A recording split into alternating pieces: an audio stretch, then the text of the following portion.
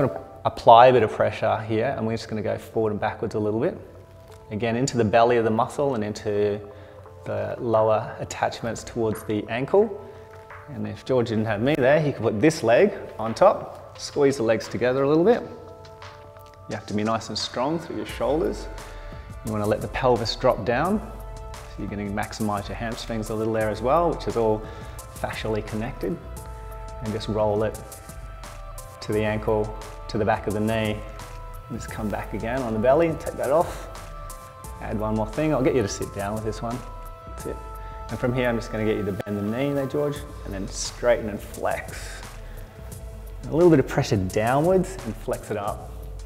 Like you're really driving down and then flexing it back up. It's like you're digging your toes into sand and then flex it back up. Good.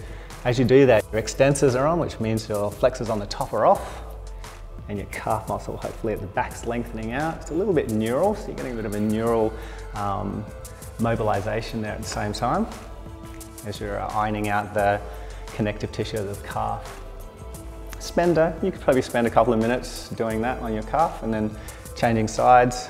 You want to compare. Obviously, we do have one side that's probably a little bit stronger than the other, and spend a little bit more time on the tighter side.